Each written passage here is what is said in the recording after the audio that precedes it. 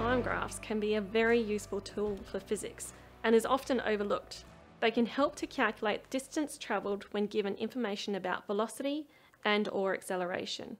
Here we can draw the displacement, velocity and acceleration versus time graphs for an object. If you have acceleration or velocity, you can integrate to find either velocity from acceleration or displacement by integrating velocity. Let's draw the first 4 seconds of each graph. The displacement initially has an increasing slope. This means that the velocity must increase, which is illustrated by the positive slope here. The positive slope for velocity means that not only is the acceleration constant, but it is also positive. From 4 to 7 seconds, the displacement has a constant slope, which means the velocity must be constant. If there is a zero slope for velocity over time, there is zero acceleration. Let's look at displacement over 23 seconds. Initially, there is a decreasing slope.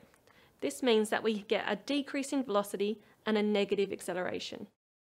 You will also notice that at the highest displacement point, there is a zero slope, which corresponds with an intersection here for zero velocity. The negative slope for displacement beyond 15 seconds means that there is a negative velocity, and a negative velocity slope implies there is a negative acceleration.